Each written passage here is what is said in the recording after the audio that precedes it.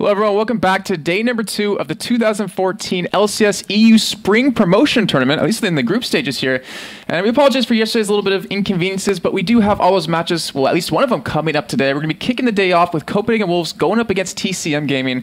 Spuddington, how are you feeling about today's games? This is pretty much the match as far as anyone can predict. This is two best teams we've seen throughout the previous few months over the, in the challenger scene, and Copenhagen Wolves, very, very dominant yesterday.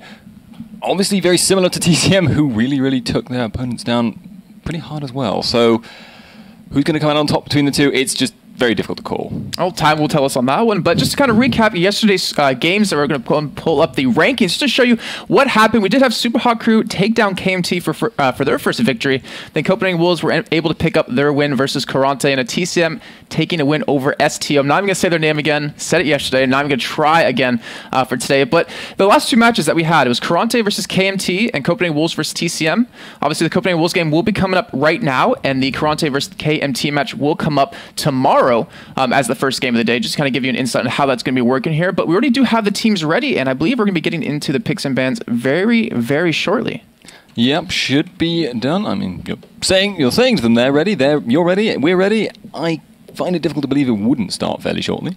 Yep, and we already are going into the picks and bans, and I hope you guys all got your Battle of the Atlantic tickets yesterday, because those things sold out ridiculously fast. I know some people out there were a little bit sad. I know one in particular, Skyan, didn't really have the ability to get any on his side. But either way, picks and bans coming up. We have Cassidy and Fizz being banned out from TCM. They will be on the blue side for you, and Elise taken away by the Copenhagen Wolves. Okay, well, fairly standard stuff here. I mean, we saw yesterday, you do not want to let Kassadin into the hands of Kautard. That's just far too scary. And he's even if it's not Kautard's Kassadin, that's just not something you particularly want to deal with. Fizz, much the same. Elise just being very well respected ban, has been now for quite a long time. I think Copenhagen Wolves just respect that ability to snowball the entire game from that jungle position, which might have changed slightly in the patch, but hasn't changed enough to stop the ban. And I think one thing we can agree about, what we saw from yesterday, is that the teams haven't fully adapted to the new patch yet. They're still a little bit iffy on some things. They didn't really, bring out some new champions. Like, for instance, Severe has been banned out pretty much every single game of OGN. We even saw Shy playing Dr. Mundo, I'd say, in the top lane. But they haven't really gone with those things yet. But the final bans are coming in. Evelyn, TCM going to be able to take that one away, and Shyvana on the Copenhagen Wolves side. Well, these are all very strong champions, and yeah, we haven't seen those unusual picks as much here yet, but it's only kind of a matter of time, and especially when you start to see the matchups which are less favored.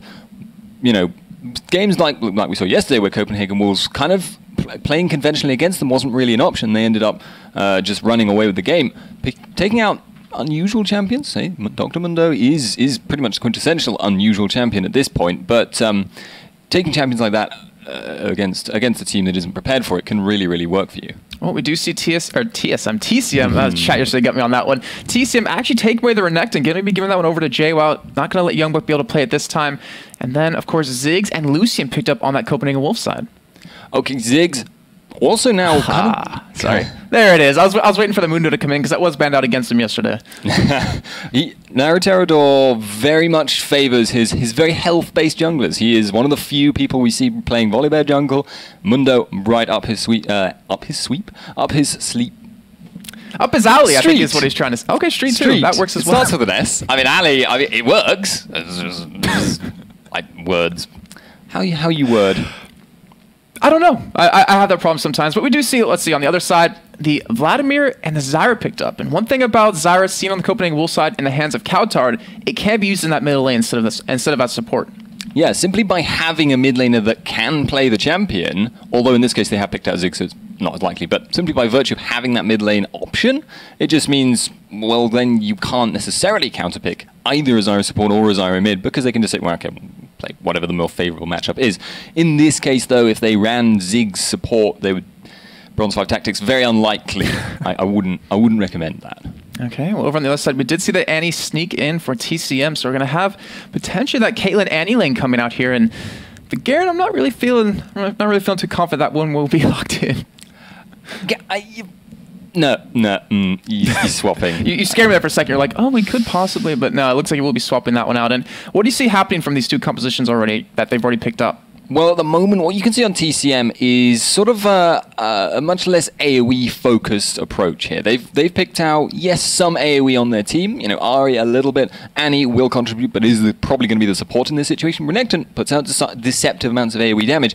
But if you're comparing that to the level of damage that's going to be coming out of Copenhagen Wolves in that 5-on-5 bursty team fight, Vladimir, Zyra, Lucian also does quite a bit. Piercing Light can hit more than one person. The culling obviously lets him contribute from a safe distance. He can't rely on his team as much to peel with this kind of comp. And obviously, Mega Inferno Bomb, massive, massive damage and a massive, massive AoE. So, looks like they're picking towards that jungle, probably just looking for that little bit of extra peel. And in general, just to get that early jungling, it's not so much a focus pick, at least in there, on their team fight.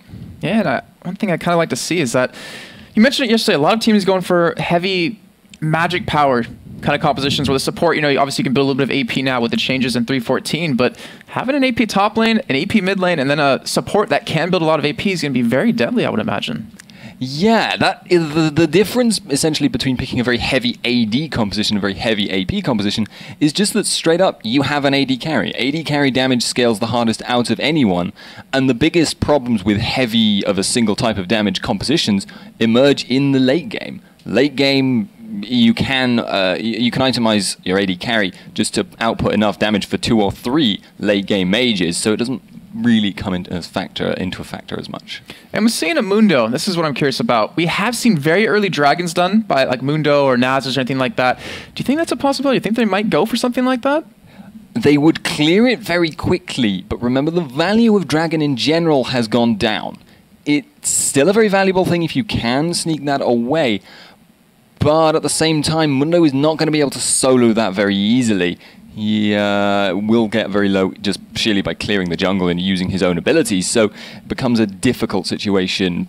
If they can swing it, however, if they can get the vision control, for instance, maybe if they run with a lot more ward-clearing trinkets, for instance, it's a possibility. Yeah, that's one thing we should point out that we saw yesterday with the ward clearing trinkets.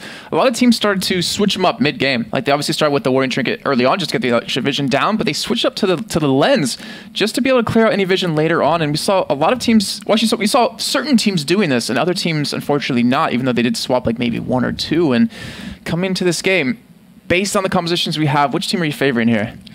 I have to say I like Copenhagen Wolves a little bit more on the whole. But TCM are very, very comparable across the board. In fact, both these team compositions could easily take it. And it's, I mean, I was talking about the AoE level, you know, on Copenhagen Wolves being a bit stronger. Yes, it is, but it's not so much stronger that TCM could never team fight. They just need to pick the right fight. They just need to pick someone off with Ari, which is the classic situation. Plus, they've got a bursty comp. Plus, they've got Ace in the hole to support that kind of playstyle. They can definitely fight on pretty much every single front, and both teams could manage in that situation. And one thing I'm curious about is TCM has a lot of tanking potential. They have, you know, obviously Renekton, they have a Mundo here, and over on Copenhagen Wolves side, you have, you know, a Vladimir who can be tanky, but not really as tanky as you kind of would like to as the game goes on.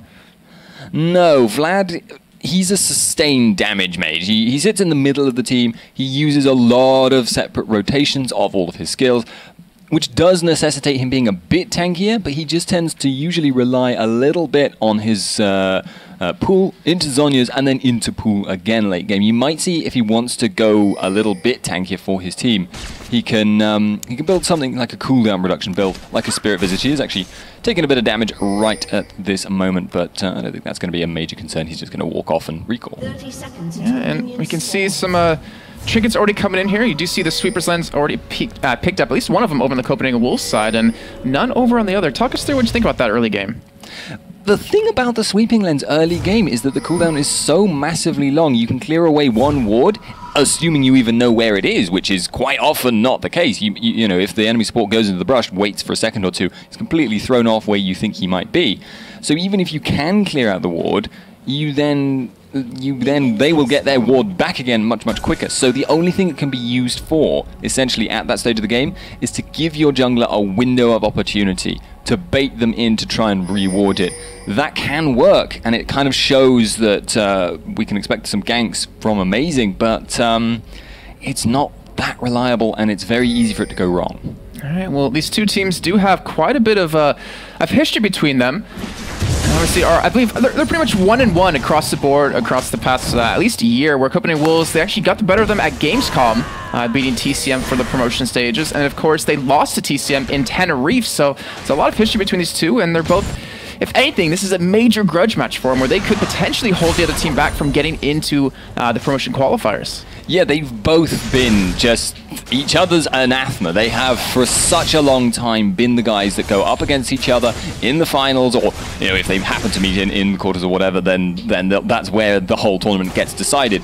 They are just really solid teams. They don't have the inconsistency problems that you quite often see in challenger teams, where they're just a little bit off compared to where you would normally expect them to be. I think we both agree that these are two of the teams out of the 6 that we expect to get into those group stage, or past the group stages against NIP, against SK, or Meteor Makers. And we do see both supports going for the coin here, which is a little bit interesting to me. We mentioned it yesterday, actually. Generally, Shirelia's active, not Shirelia's active, Talisman of Ascension active, formerly of Shirelia's Reverie, is generally the most useful active. Obviously, there are situations where each one could be valuable over the other, but Talisman of Ascension generally considered the best one overall. So if you are able to go for the Ancient Coin, if the stats you're getting from it kind of suit your character to a degree, and in laning generally it's going to suit everyone, then it's generally going to be the best choice. It will give you that option for the late game. Yeah, it's going to be very dangerous with an Annie with that too. You can speed up your Mundos and get there a little bit quicker. And that flash stun is always one of those things you have to look out for in that late game. But right now, both junglers, just want to point out, just farming up right now. We've seen Ritador currently at level 4, amazing, going to be hitting 4 very soon, does have his double buff still available right now. And I want to let you point out something that you mentioned yesterday towards the end of the show about Mundo and what makes him so viable. You said there's one mastery that really makes him so much better now.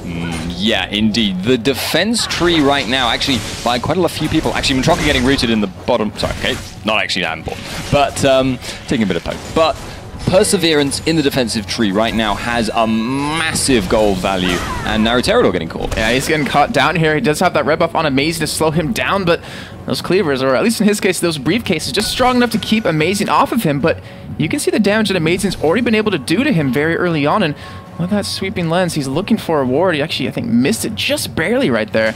Yeah, but already, he's kind of asserting his dominance, though, over Naruterodor. Yeah, not a very generous hitbox. I was kind of expecting him to see that, but that's actually going to cost him, because now he will think that area was not warded. He will think they won't have known where he's gone. That gives them actually a little bit of an edge, because TCM can plan around Amazing, not knowing that, and they most likely saw that the ward wasn't seen. Yeah, and right now, looking across the lanes, we do have a slight CS advantage for JWoww in that top lane compared to Youngbuck. And everywhere else is pretty much dead even right now. And the Lucian Zyra lane, I want you to talk us through the bottom lane, because a Caitlyn Annie is what we typically see. It's like the bread and butter of an AD carry support lane at the moment, unless it's maybe Tarek and Severe. Against this Zyra and this Lucian, you do obviously have the Zyra can give you the range, but who do you expect to really win this one out? As a rule, Annie brings you so much potential to get a kill at any point, but the problem with Annie is obviously her range, and the fact she has to get in so close does mean that we're seeing a lot of Zyra purely as a counter to Annie. I haven't actually seen her, I think, so far since the patch in a competitive game being run against anything other than Annie, because she was actually nerfed as a support. So, not surprising to see her here, but definitely looking to... when it gets to level 6 is kind of when we'll see it happen, because there's burst versus disengage, and it just comes down to who applies it better. And I do have to let you guys know at home, I'm the one controlling the camera, so I apologize for any missed kills. And there's a reason I'm actually keeping the camera down there at bottom lane, because I'm really curious. I'm not really curious, but I'm really worried that when we see one of those two teams go in, you know, with the Annie with the stun, the damage that she can do, or with the Lucian and the Zyra, it's going to be a very quick kill of Matroka, who's, you know, already down sub half life right now. Anything could really happen currently. Yeah, it really is, and the fact is, if she gets rooted, the burst from Lucian works really well, but if she doesn't get rooted, she ends up taking the ranged plant, the Q damage, and that's really significant. Actually, that pool was just used to top. Oh, Naruterodor gonna come in, Youngbuck in trouble here, but he does have those double utility summoners flashing and ghosted away, but if JWoww flashes in for him as well, he's so low on health, but he dodges a briefcase. He's gonna escape with his life, but not before a lot of damage is done. And that turret going to be dropped really low. Yeah, Matroko taking a lot of damage in the bottom lane as well, so kind of a swapsies in terms of map pressure there, but bot lane is not going to drop down too quickly. It does seem like Barney D is still in there, and has to be careful not to get rooted. And Cowtard, I have to say, as an amateur player, well, quote-unquote amateur, he's probably, to me, impressed me the most over time. You know, I remember him back in the spring split when he was with the Copenhagen Wolves, the team that's now NIP. All he could really play was Zyra, but he's been able to expand his champion pool so vastly now that he's really adapted and he's really come into his own. Yeah, it's always fun to watch teams develop, because you think of Copenhagen Wolves and indeed TCM, and then they are the teams that we've seen for so long being so dominant, but they have also been making progress. They haven't rested on their laurels this time. They've always kind of been aiming towards pretty much this tournament. In fact, I think I spoke to Belgian Beast the other day, and he pretty much said to me, there is nothing else that I'm focused on right now. The only thing I care about is this tournament. That shows definitely what they want to have happen here. And one thing you have to kind of give Copenhagen Wolves extra credit on is that, you know, they had Reckless for the longest time, and people always asked, you know, is he the person that's been carrying them? And people, you know, said quite a bit that, yeah, he was the person that was, you know, making them win these tournaments. But without him, they've been doing a very good job and amazing. Coming up bottom here, Forgiven actually flashed in. We do see the ultimate use out of Vi here. Barney very low on health. He does not have flash to get away. It looks like he might go down here, as it looks like they're going to pick up the kill momentarily. And from that, with that first one coming in the hands of Unlimited, we could see a Dragon coming up. Yeah, we'll see if they go for that. That wouldn't be surprising. They've got the 4-man commitment. They, I don't think they know that Mundo isn't there, but they can guess he's a decent way away, and that just means easy Dragon time. However, Lucian has not joined up with the team, and that will slow down the Dragon clear. They will probably get it before Mundo arrives, but can he stop them and get kills? He has a smite available. He's looking for it. We do see Amazing actually pick it up, but it's going to cost him his life here, as Naruto actually came in with the ultimate to speed across Belgian Beast. Popping his ultimate to go straight for Unlimited here, who's dropping very low. He's going to end up getting picked off here momentarily. Naruto trying to escape with his life, but Cowtard doesn't have his ultimate available. And just like that, 2 kills coming into piece for both teams, but we did see that Dragon go in the hands of Copenhagen Wolves. Yeah, heavy commitment there by TCM, and they might have been able to just snipe off 1 kill and back out, but as it happened, they did not, and that is actually probably going to favor Copenhagen Wolves, even discounting the Dragon. Their AD carry is still farming, their mid lane is still farming, gives them just a little bit of an edge, tower damage, and experience on gold. One thing that we see developing with the items that's going to become relatively scary is the fact that Belgian Beast, he almost has his DFG done. And when that happens, if he does start to roam around, he could pick up some kills and really start to snowball the game, I want to say. I mean, TCM in their game yesterday, they didn't look as solid as Copenhagen Wolves did in their game, but they're still, we know them as a very strong team. Yeah, and you can always put that kind of thing, like, yes, maybe sometimes a team, you know, Copenhagen Wolves won in 20 minutes and TCM won in 30 minutes. But as I recall, I mean, it wasn't necessarily that exact timing, but as I recall, TCM actually ran quite a late game orientated composition last time, so it's not entirely fair to compare them on that kind of account. Although it is fair to say, I think, that Copenhagen Wolves has always been #1 and TCM has generally been #2. Well, another looking to prove you wrong here on that one, but Cowtard does actually escape some damage out of Belgian Beast's middle, and you know, I kind of want to agree. And the thing is, we always saw TCM when they played against Copenhagen Wolves, they would focus on Reckless, they focus on that bottom lane, they would try to kill him over and over, and that allowed Cowtard to really blossom, no pun intended, when he plays Zyra as a player middle. But now TCM, they don't have that ability to just shut down one lane over and over again. But in the meantime, the top, we see Youngblood getting caught here. Naruto are going to be coming in. Can he tank up the turret? He does have the ultimate pop, so he will have the regen. But they back away. They let Youngbuck escape. Yeah, Youngbuck is doing actually a really good job of avoiding these ganks, but now he's caught in a situation where he wants to save his tower, but he doesn't really have the health to afford going near, especially with no pull up. But that's up in 5, and Amazing is there, so it's not gonna. Yeah, I'm not sure if they can even win that fight with how tanky TCM is. You saw Nurtador's health, it was ridiculous. But in the meantime, let's see a turret actually fall first of the game in the hands of Copenhagen Wolves, taking down that bottom lane. And we talked about CS a little bit earlier, and we had JWoww winning top lane. Everywhere else across the board, it was pretty even. So we'll get back to that in just a second, as we do hear Amazing go in on an Nurtador here. He's actually going to get trapped in if he does keep going down, because Cowtard is in hot pursuit. The ultimate coming out of him, it's actually going to be enough to get him down, and Amazing picks up that kill. And Belgian Beast forced to back away. Nice prediction by Amazing there, catching out Naruterador and relying, in fact, on Zig's ability to follow him up. You could see Naruterador wasn't feeling too scared there. He didn't use his flash until it was already too late for him to get away. So, Copenhagen Wolves getting one up there, and that is a nice little advantage for them.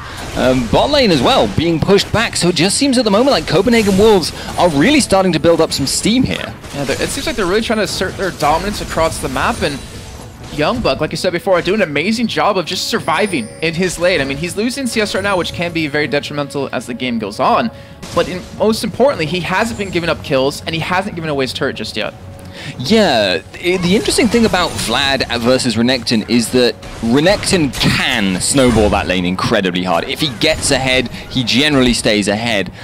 The thing, though, is Vlad actually, I know this is going to sound very strange considering how different the champions are in many ways, but he actually transitions to doing a very similar late game thing, but better. He does more damage. He's less easy to ignore, but instead of being tanky, he actually just becomes invulnerable. So if Vlad can stay comparable, he will actually eventually end up kind of outscaling Renekton, at least in teamfight presence. I'm really curious to see what item path he goes with, too, because right now, he's sitting on the revolver. I was wondering, is he going to go for that selfish spell vamp item, or is he going to go into Will of the Ancients? They have potentially triple AP, but we'll find that out very shortly. And the two support builds, we did see the medallion picked up a little bit earlier for Unlimited, and we do see Barndy able to pick his up just recently. It's actually a little point of information. Spirits of the Spectral Wraith no longer gives any spell vamp. That I did not know. That shows you my knowledge on 314. Well, you were in Singapore. It does make it a bit difficult to play. That is my excuse. I go with that. Yeah, well, we can run with that. Copenhagen Wolves, though, continuing their train of control over the game, actually maybe looking to turn this around. Nerdzor is kind of getting caught right there, but he's going to back away, or will they want to go for a fight here? They don't have the greatest of positionings. They do have potentially Jero to come down from that top side, and Amazing, he's committing to this. He wants to get Nerdzor down. He pops his ultimate. He actually tries to flash. He misses it over the wall, and he's still regenerating this up. An amazing ultimate coming out of Barndy, stunning up Amazing, but just to save Nerdzor's life. But in the meantime, you're seeing the rest of Copenhagen was push this middle lane down. They are completely taking control. We actually saw Lucian going behind the tower, chasing away Belgian Beast, forcing out his ultimate charges using the culling, and that now means that there's going to be a potential for Matroco. Oh, he's getting pretty low, and you just see the damage that Forgiven's able to do against him here, and he didn't go for that standard build. He didn't go for that Triforce. He's actually gone for a Bloodthirster as his first item here. And what do you think about that? It's going to give him the most raw damage, and also considering the fact that Copenhagen Wolves at the moment are kind of in an extended laning phase almost in the bot lane. Lucian is just pushing with Zyra, and they're doing that kind of two-man split push team there. Bloodthirster gives him the sustain. It means that he can afford to go in, force his opponents back, and then get that health back again using the Bloodthirster. And across the board, we do see, look at Matroco, sitting on 1,100 gold. But all he has is a pickaxe. He is hurting quite a bit. Oh, we do see the top lane though. Jaywa going down to Youngbuck here. Knight has gone down, but Youngbuck has the ghost. He has the flash. And again, he survives. Yeah, it's just very, very difficult because there's a little trick you can do, Vlad versus Renekton. If you pull at the exact instant that Renekton's stun animation starts, the stun will be used, but no damage and no stun will resolve, and you just pull out. I bet JWoww's hoping that he doesn't know about that one, yeah. But I'm assuming Youngbuck, if he's going to be able to pick that one up, he's going to be going for it. But again, another Dragon going over to Copenhagen Wolves, second of the game. And right now, Nerds are looking for a kill on the Youngbuck here top lane, but he still has that flash to get away. He still has... Well, he went for the double utility summoners that have been able to keep him alive. Yeah, I mean, remember though, Youngbuck, he's the Renekton king. He plays, he used to play almost nothing but Renekton. He knows all the tricks to do with Renekton matchups, essentially, and that does include in reverse. But now, Amazing, maybe looking for Barney D. Oh, Limited gets taunted up by Belgian Beast there.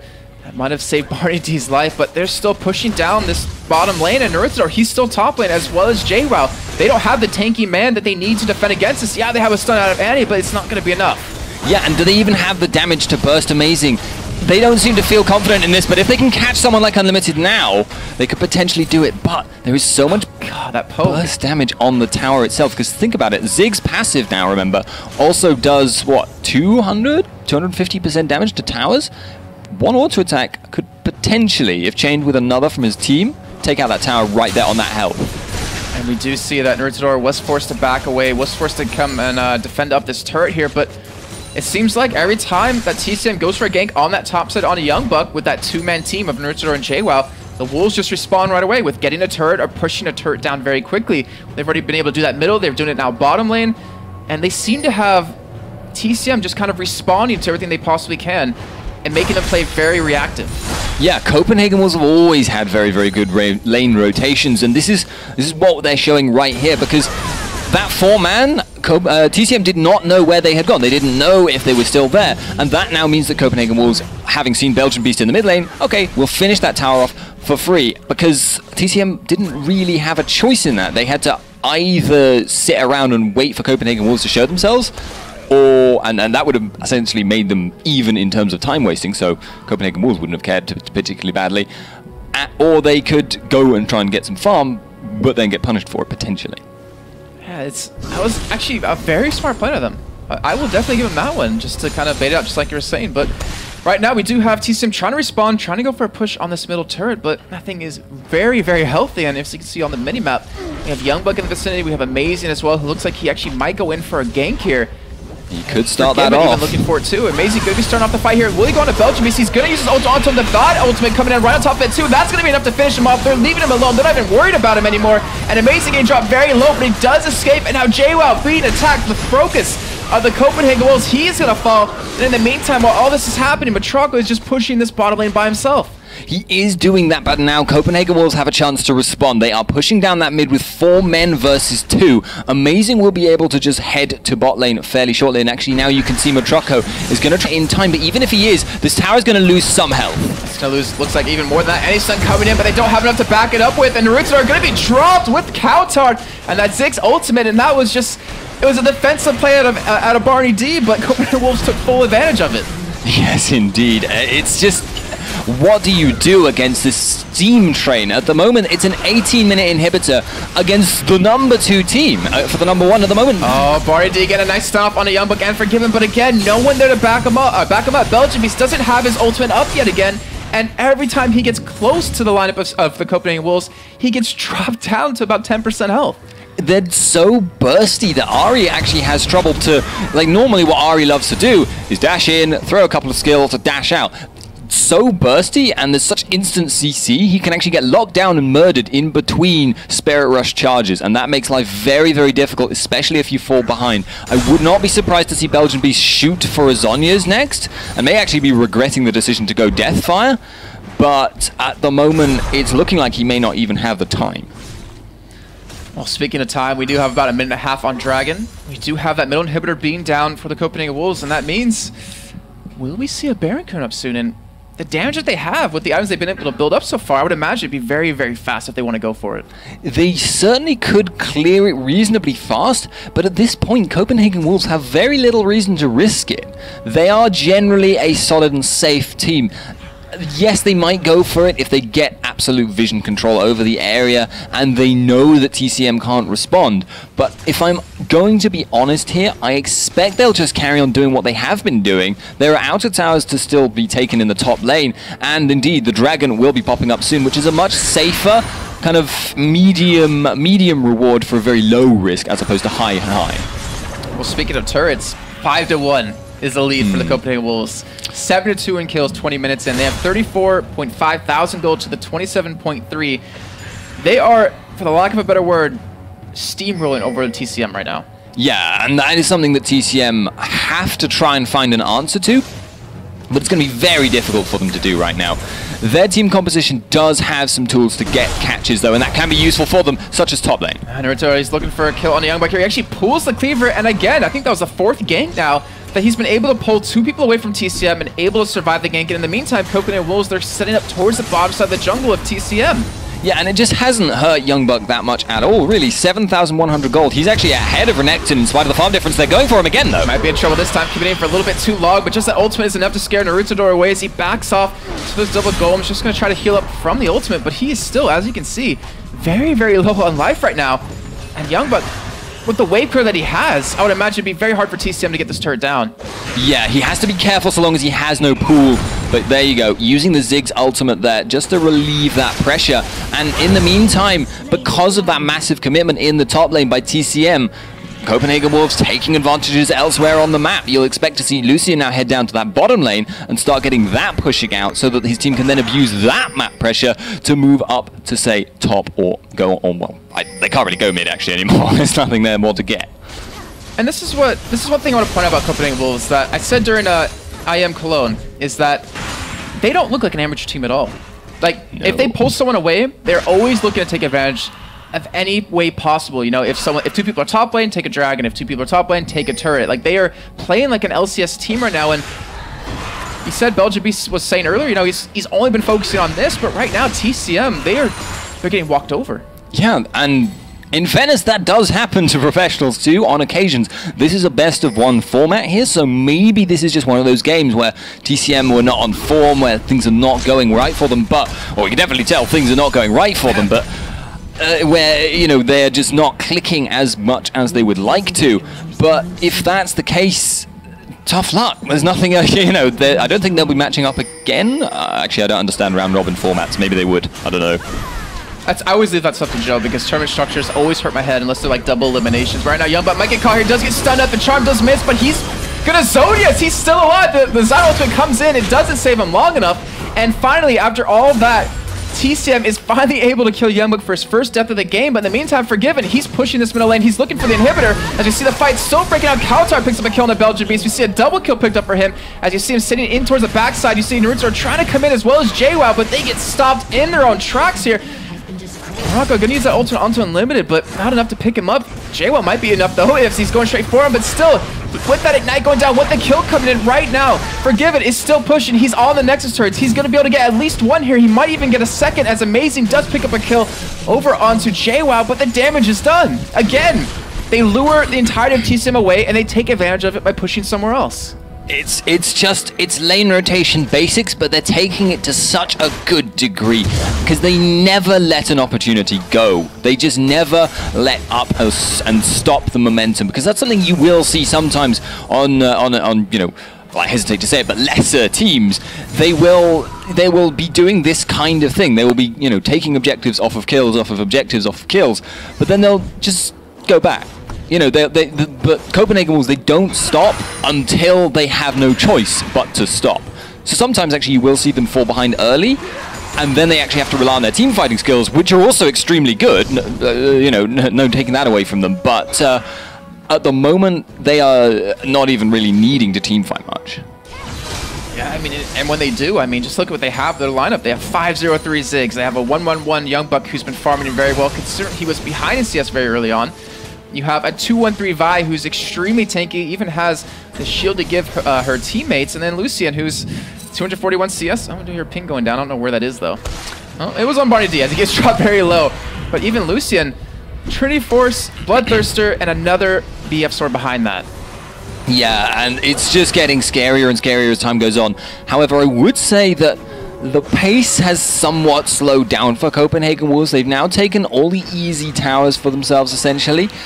But now TCM have to catch people out, and the inhibitor is probably going to be the next major focal point, but they're starting Baron with them right there. Yeah, Matraco's bottom, Barney is in base, Baron down about 6,000 HP, and Naruto are looking for some sort of life here as he's trying to go for the smite, but he's forced to just run away. He actually gets picked up in the end, and TCM, they're going to give this Baron up.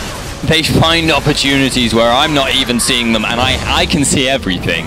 That is really, really smart Baron calling there, and they knew that they could tank it very well. They know they have a lot of lifesteal. They know they have spammable shields from Vi thanks to her passive, so they could even afford to tank the Baron up, do a lot of damage to it, and then break off to chase away Naruteridor. Really, really nice stuff. And keep in mind, guys, there is only one Nexus turret up. There's only one inhibitor down, but the Copenhagen Wolves are looking to make that 2 here, and I would imagine TCM, if they're going to fight at any time in this game, they have to do it very soon. They can't really afford to let anything else go down besides this, but Amazing, he's looking for an opportunity to go in for the fight. He has his ultimate available, but Belgium is actually going to pop his ultimate and go for the charm onto Amazing, just turns it around right onto him, and Kautar blows him up as you see Forgiven going straight against Naruto, are able to push him out of the fight right away, and JWoww running for his life. Copenhagen Wolves just bowled their way in there. Yeah, they are now so far behind that they cannot possibly fight, and that is actually the GG well played coming in.